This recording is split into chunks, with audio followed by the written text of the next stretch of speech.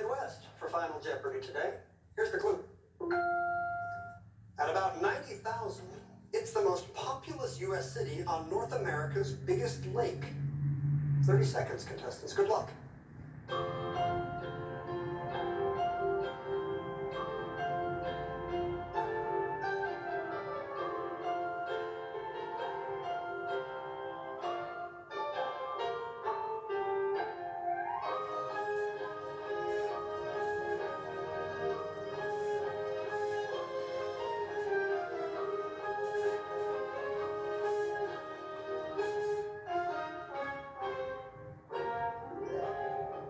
We had players from both coasts on Jeopardy today, but no one from the Midwest. Let's see what happens. We'll come first to Hung Fan, who was in third place with $5,000.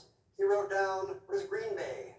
No, that's not correct. So you're going to lose just $1,025, leaving you with $3,975.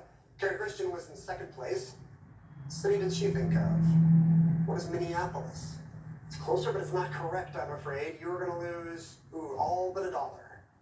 You're in third place with $1. Dave Rapp, our returning champion, had 19,600 going into final. That's a good score. But he's going to lose a little bit. He also wrote Green Bay.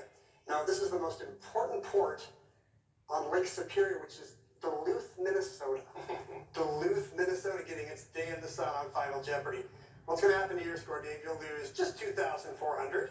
You have a total today of $17,200 and a two-day total